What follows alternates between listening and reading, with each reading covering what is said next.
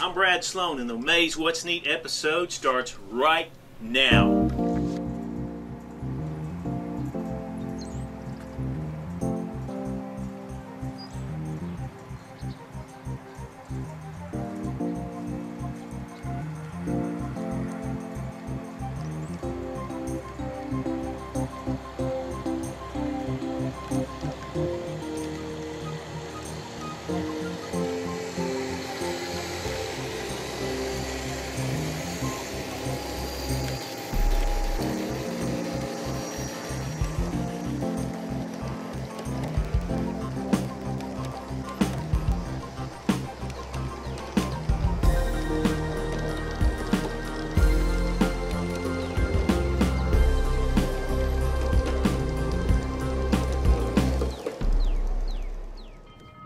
The What's Neat Show is sponsored by Caboose, sharing our passion for trains since 1938. This is What's Neat for May 2020. I'm your host, Ken Patterson, and this month, as I always say, we've got a pretty good show. First of all, Campbell Rice comes by and he shares with us progress on his layout, and he talks about, on this show, how to make roads and sidewalks. It's really interesting how he does it. It's very different from the methods that I've shown in the past, using cement and or plexiglass. He actually shares with us a way to use paper products, and it's very simple this month on how he shows us how to make roads. Also this month, Carlton Brown shares with us a really cool product that plays hand in hand with the operators, the guys that actually like to operate their layout and shift cars, have a schedule, a place to go. It's very, very intense when you get into an operating session. It's about 3 hours long with a lot of paperwork to go with it. But Carlton shares with us a great concept, a new product from his company, RFID tags. And these are tags that allow each freight car to be located on the layout specifically. It'll show up on the computer screen where they are, show what's in the load, what the commodity is, and makes operating that much more interesting. And finally, we share a great photo shoot that I had in the backyard the other day. It's two large-scale engines from LGB, the Jupiter and the Union Pacific locomotive number 119. Both of these locomotives were in Promontory Summit at the closing and the meeting of the first railroad across the country. And these models in G-scale were such a treat when I had them in my studio that I couldn't help but go outside, photograph them so I could share them with the What's Neat viewers. And so with that, let's continue on with the rest of May 2020 What's Neat.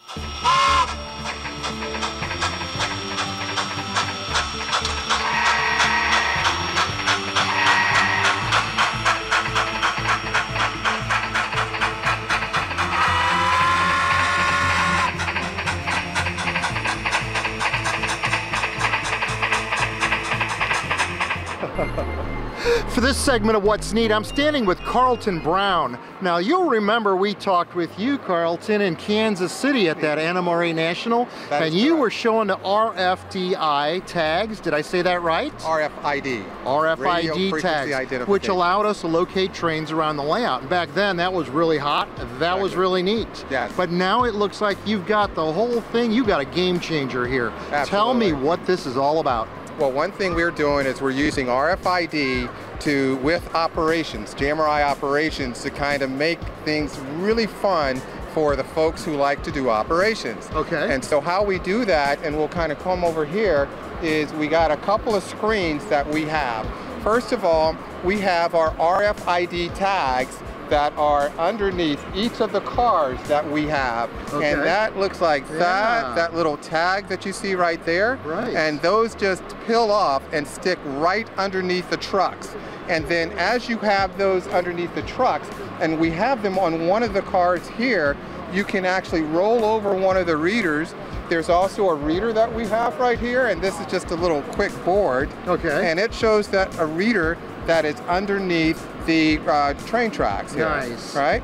And then on the other side of that, you have a Wi-Fi module that actually talks to a Raspberry Pi, and that Raspberry Pi aggregates all the Wi-Fi signals on the layout. Okay. Okay?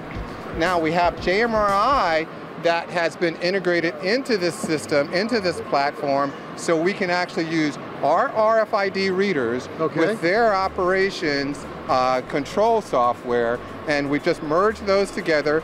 We made JMRI look beautiful. That is beautiful. We already look beautiful, right? And so now we merge those together, and now what I'm going to do is I can pull a JMRI manifest either from my cell phone, I can pull it from a tablet, and I can get the manifest, and as I get the manifest from our board here, I'll have the manifest and I'll know where to drop cars off at. Now at this point in time, it's asking me to drop these. My manifest is telling me to drop my Burlington Northern and this UP car off at this location. And so I am going to go ahead and roll those in to the location here. And as I roll those in, you're going to see the tags that are underneath the car will go ahead and get identified, and what'll happen is once it goes over, you'll see the light pop on and pop on. That's for demonstration purposes. As those go over, it's going to read those cars, and those cars are going to show up on the display over here, as you see right down here. So these cars will show up. It'll tell you the car type, the car name. It'll tell you when it went over it, the time it went over it, and the destination of those cars. And then over here, it shows you each one of your trains that you have, all of the information on it, and it tells you all the cars that are associated with that train. Wow. And as it goes over to its destination point, a green check mark will say that you have, put those cars in the location, and you can move on to the next job now. So are you saying that this replaces car cards and all that handwritten paperwork? Absolutely, that's what it does. It automates all that, and the thing that we did is an end-to-end turnkey solution, so we make it very easy for the user. What happens is the Raspberry Pi, there's one thing that they have to do. We pre-configure the Wi-Fi modules, we pre-configure the Raspberry Pi. The only thing they have to do is put the Ethernet cable to the home router, and it's up and working. This is awesome. This is just like the real railroads, the way it looks to me. This is so clear and looks like it's very easy to follow. Tell me, what website would all the viewers of What's Neat go to see the price points and to be able to order this great system from you? www.traintracks.com. That's TRAXX for tracks. That's awesome. And I understand one of the fine gentlemen that works with you in this company lives in St. Louis. I want to get him on the podcast and get him and Daniel hooked up together. And let's see how this gets installed into our layout sometime. That would make a great segment. Perfect. We're going to do that. All Man, right. thank you so much for sharing this with the viewers of What's Neat. All right, you're welcome. Thanks a lot, Ken.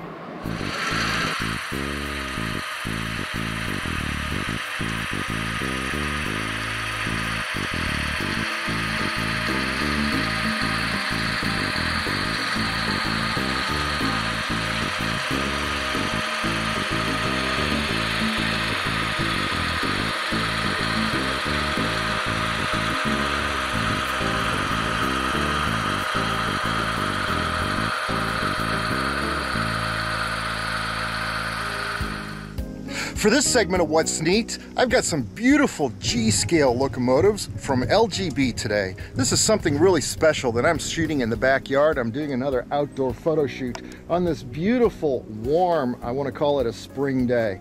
Check this out. These models are absolutely exquisite. This is the Jupiter and the Union Pacific 119. I'm recreating that Promontory, Utah shot where they had put these two locomotives and laid the golden spike on the Transcontinental Railroad in the United States. And LGB has represented these models absolutely beautiful. There's not a piece of plastic in these models. Both of these models together come in a beautiful box. A wooden crate weighs around 50 pounds. These models are made of metal and brass and have been measured to the prototypes. It's absolutely amazing the work that LGB did on these models that I am photographing today in the backyard. I set up a large-scale scene using about code 150 rail hand laid and a body of water to get some reflection shots. I did some individual shots of these locomotives. I will show you now the individual shots of the Jupiter. Just an absolutely beautiful shot, lots of reflection for this photograph. And then again, I shot the number 119, the Union Pacific locomotive, using a reflector, setting them up on the track, and just letting the sun lick all the beautiful detail that's on this model. When these models run, they smoke. Smoke comes out of the whistle and the steam cocks down here. It's just absolutely amazing. I shot interior shots of these locomotives inside each cab. Here's the blue one. And then, of course, the Union Pacific. The detail's different in both. They're absolutely beautiful. They run fantastic. They run smooth. We ran them on a test piece of track inside, about an 8-foot piece of track. So it's not something that I get every day, but this one's really special, and I wanted to share it to the viewers on What's Neat before I have to send these back in the next 24 hours. So check it out. They're available online from LGB or at your dealer. And that's this segment for What's Neat.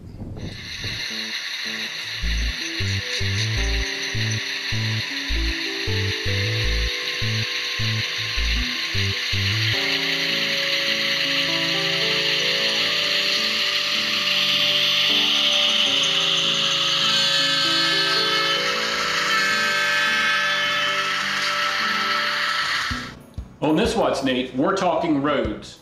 A lot of you out there have asked how I make my roads.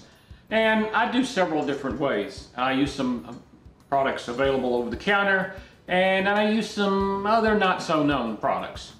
So let's start off by talking what products are available. A lot of people will use this that they can get from their local hardware store. You just paint it on there, let it dry, smooth it, and then color it. Or there's other things available like this AK Terrains asphalt. And the good old standby, the Woodland Scenics, smooth it, and their paving tape.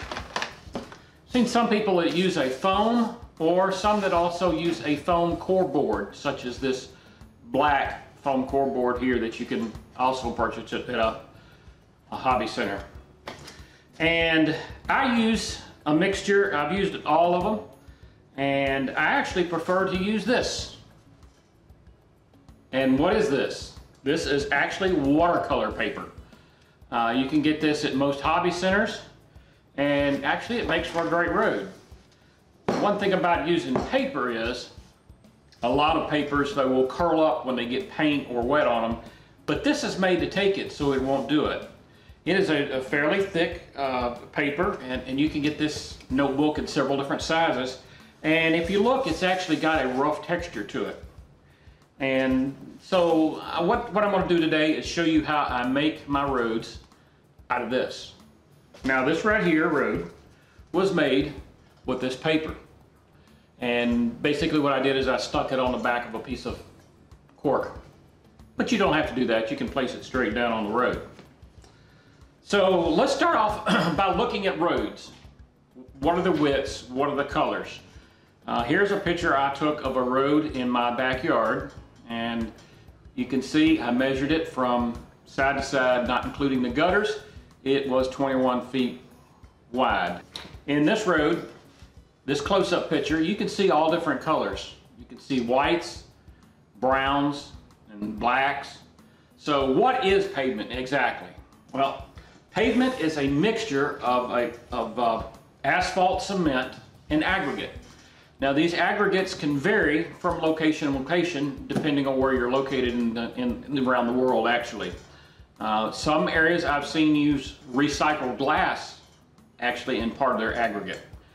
And, but in most places it's a small type rock. So when it's heated and mixed together with this cement, and then put down on the road hot, and then tamped, it becomes a real hard surface. Now, asphalt is basically, cement is actually only 5% asphalt cement and 95% aggregate. So what we're going to do is basically I'm going to show you how I do my roads. Like I said, I measured the one outside. This one here that I did is actually about 25 feet wide. Scale. So what I'm going to do is I'm going to take this watercolor paper and show you how we would make a road. Just basic small road. So basically what I'm gonna do is I'm just gonna rip a sheet of this out. And like I said, you can get this in bigger sizes. A lot of my downtown roads are made out of this. And some of my other roads out in the country, I did with the Woodland Scenic Smooth It and paving tape. Okay, so there's our paper. You can see it's quite thick and heavy duty. First off, I'm gonna cut this little rough edge off up at the top. So we'll take my rule, go across there and an X-Acto knife, and I'll cut here.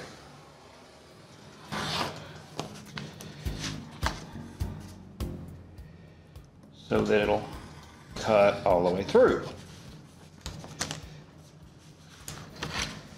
All right. So now I'll take it, I'm going to mark. I'm gonna mark 28. I like that width. The top. And I'm gonna mark it at the bottom as well. Joe scale 28. Right. I'm going to lay this out.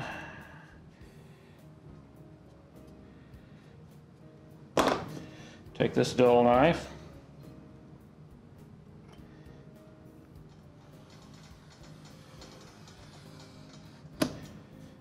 Sure you don't want to move your ruler or you'll pretty much have to start it all over again. All right, there we go. That's separated. Now, this will be my base road. Now, if you had curves or whatever, the best thing to do is just I take a piece of cardboard and I stick 2 pins down in it, measure the distance apart and drag it to however you want to go. But for ease right now, I'm just going to do another section like this. And basically, you can see that's basically our road. I'm going to start by giving a base of flat gray primer. This is what I'll start out with. So here we go. Just give it a good coat. Make sure you cover up all the white. All right. Now that once our base coat has dried, I'm going to take several different other colors. This is not sure exactly what color. It's Ivory Bisque. And basically what I want to do is I want to take it and I want to get away from it and sort of let it fall, dry fall on top of the road rather than getting up close. So from a distance, basically I'm going to come back in like this. It doesn't take much, just a little, just like that. All right. Then I'm going to take this other here, and it's a little bit darker. You can kind of see. As you saw in our roads, there were many different colors of white and tans and browns. So do the same thing with this one. I'm going to take it back and I'm going to just kind of give it a little coat, a little squirt, just like that. All right. A white, because there was lots of white in it. Same deal. Kind of get back and just let it kind of dry fall on top of it. Just like that. All right. And then I've got a brown. And it doesn't matter whether these are gloss or flat. Typically it's not enough to show up the difference. All right. Then I'm going to just kind of do the same thing. Little hint of brown. Okay, so that's basically our base road there. Now that our piece is dried, I'm going to move on to the next step. What I do is I take 91% alcohol and a small rag, old cut up shirt here, and basically just dab some on there. Get it? And now I'm going to go down each side of the road here. And it'll give it, you kind of have to put some muscles in here, it'll sort of give it that weathered look. All right. And the other side. I don't want too much alcohol. I'm gonna do the same thing. Right up and down, just like this right here, just using my finger. Give it some pretty firm pressure. And if you do this and you don't like it, you can always go back over and paint and start it again. There's no real science behind this. Okay. Now we're gonna let that dry good. And we'll go on to the easy part. Now we're ready to apply the stripes on our sample. So there's a couple different ways you can go about doing that. There's a company called Highways and Byways that makes a nice little kit that you can get that has individual peel and stick lines of yellow and white. And they also have all the railroad crossings and turn lanes and everything like that. I do use the graphics and then some of the white and yellow peel-on stripes as well. But if you're doing a long section, what you may want to do is you can go to a hobby center and actually get some of this tape here. They have this available in yellow and white as well, so that you can mark it.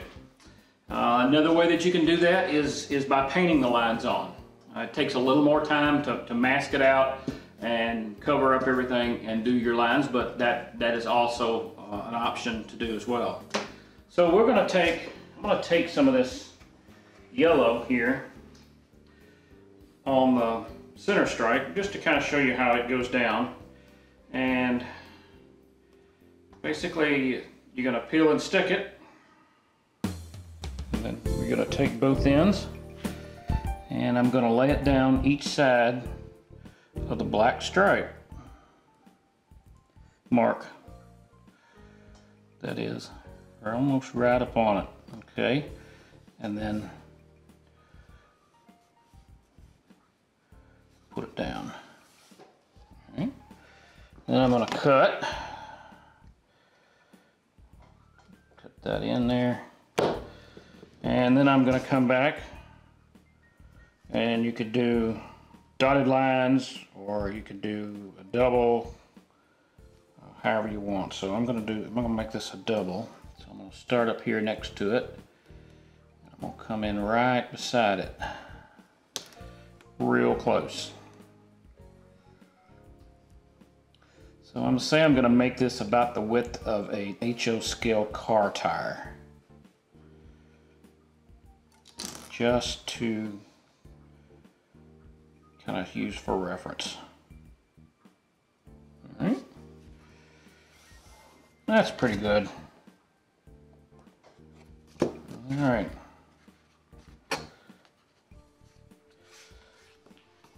On the sides,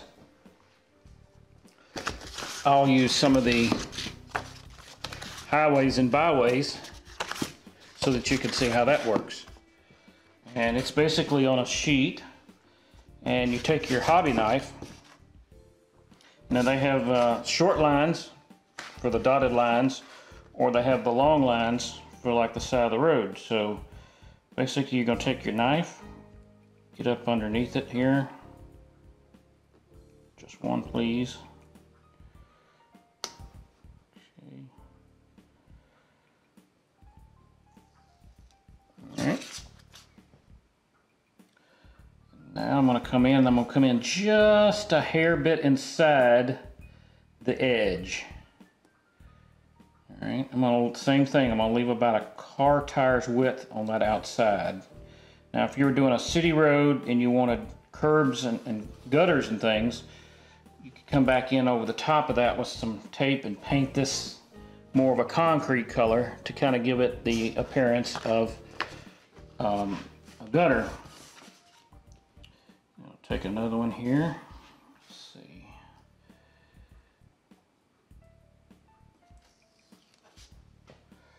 And now the hard part here is lining them up. And I'll start, might overlap it just a tad bit. And slipped off the other end. So, lined up there, and then down here. Okay, cut it, and then what I'm going to do is I'm going to put this short section back on my sheet to save it for another time if I need another one. Okay.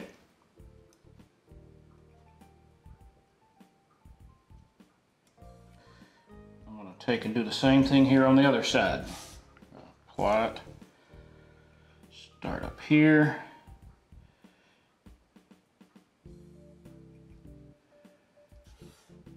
Like that. Okay. I'll take another one.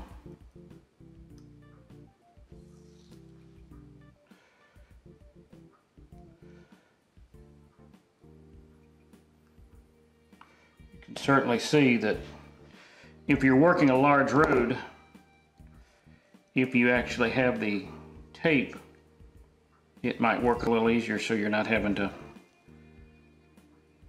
piece together so many sections. But it's all good. Okay.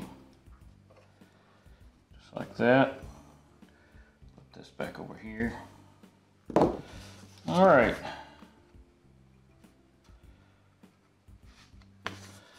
So that's my basic road.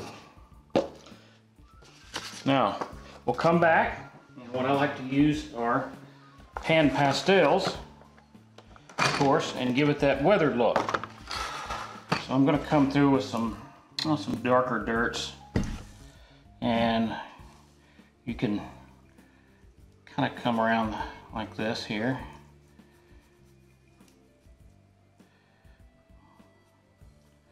Just to kind of give it a little bit of weathered look. And I'll kind of go over the striping as well.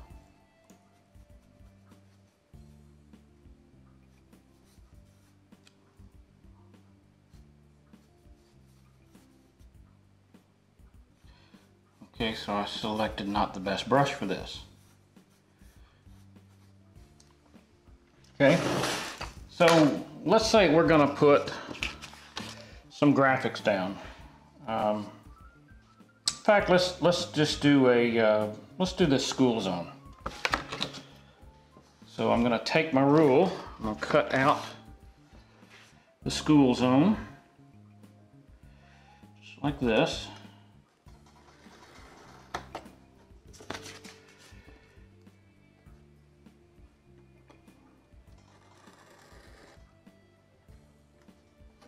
Okay.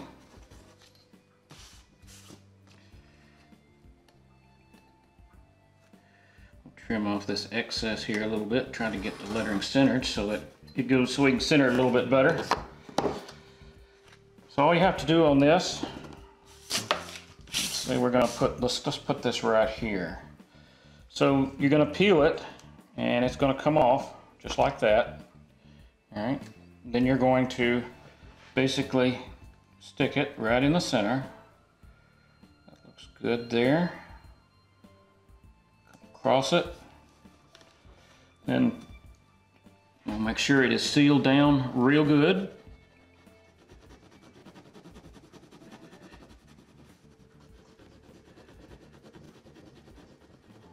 Okay, and then I'm going to take the corner, instead of pulling up, I'm going to kind of roll it back, roll my finger back, just like this here, and comes off.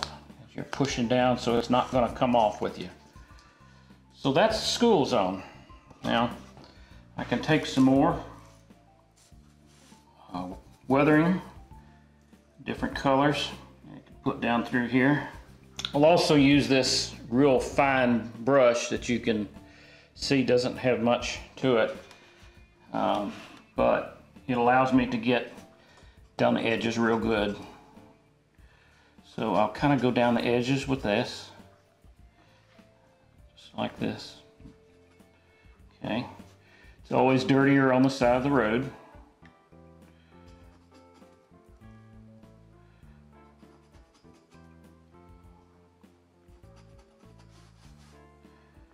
just all the way down. It's no, this is no right or wrong way here at all. Okay. Now I'm going to take a little bit of, actually I'm going to take a little bit of black, kind of go down through here.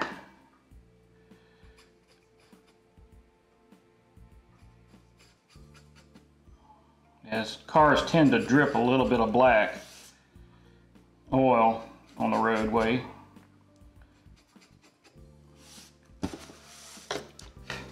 Okay, there we go.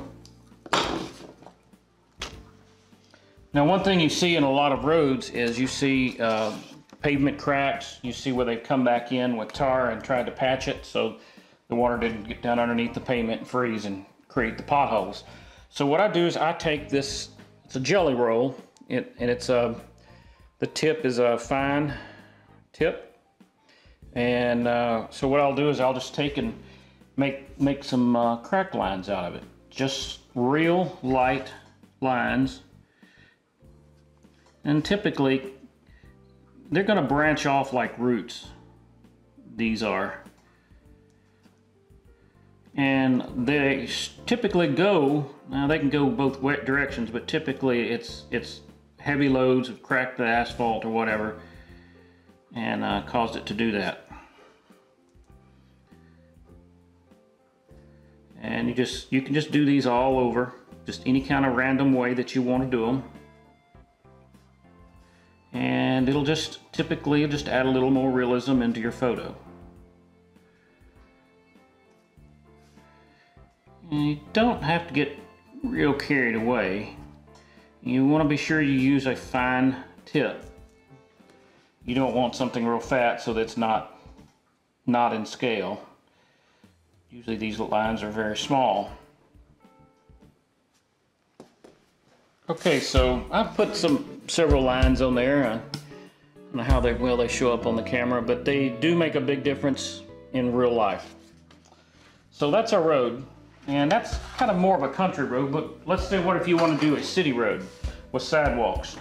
Well, I went to the hobby center, I bought this basswood. It's a little bit heavier duty than balsa wood.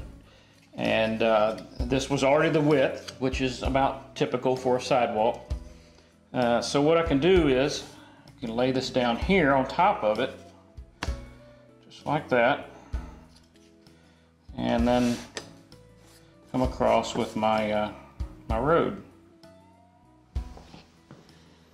Okay, so I'm going to take my basswood here, and I've already cut an angle and kind of sanded it down.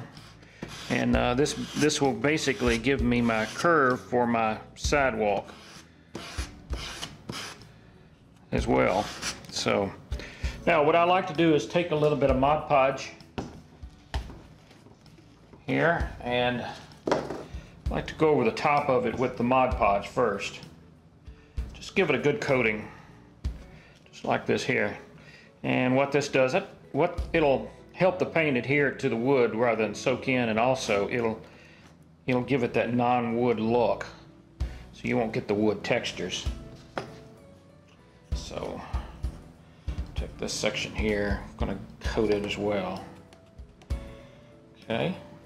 Now that my Mod Podge is dried, I'm ready to go ahead and give it some paint. So what I'm going to do is take a little bit of this. I got two colors here, a little bit different. Just kind of give it a quick little spray here.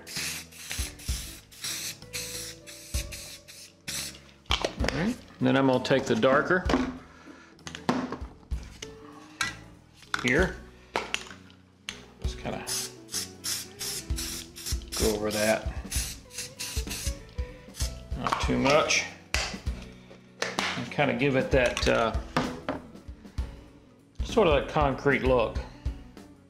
Now we'll at this point we'll let this dry. Now that our wood has dried, I'm going to go ahead and take my knife and my rule, and I'm going to mark all the joints. I'm basically making it the width of the ruler, just I'm just going to score right across the top of it lightly, just like this, and continue on.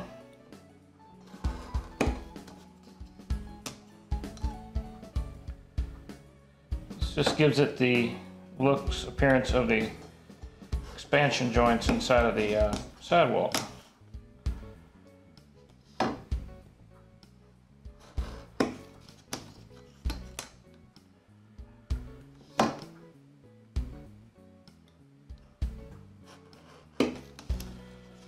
This.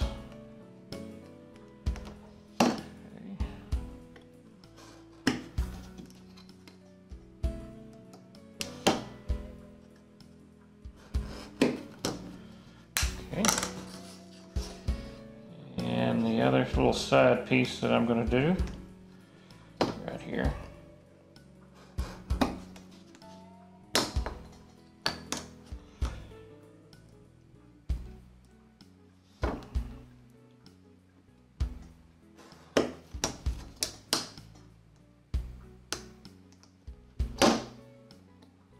Okay.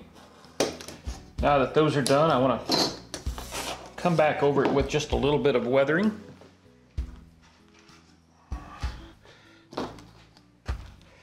Not anything really too harsh. Just going to kind of do a little dirt here. And it'll just fall into these cracks that I made. Just kind of highlighting those cracks.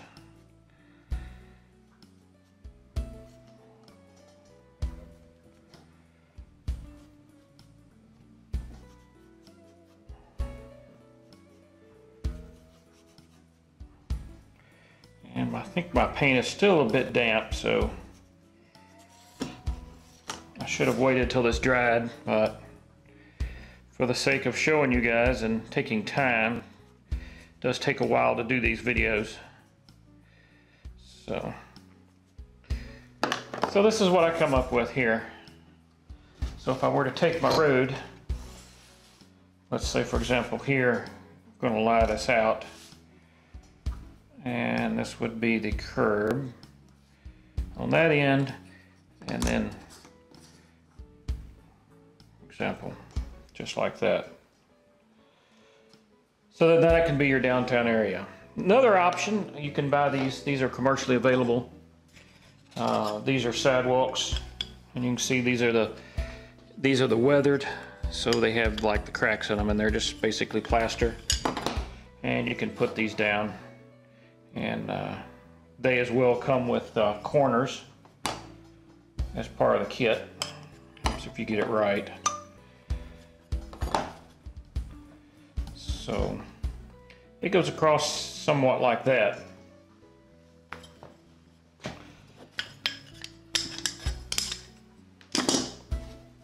So that's our road there. So I hope you enjoyed this section on What's Neat and learned something a little bit about roads, some of the ways to make them, and some of the way that I do mine. And that is What's Neat. All of the model railroad products seen in this episode of What's Neat are available through Caboose in Lakewood, Colorado, or order online at mycaboose.com.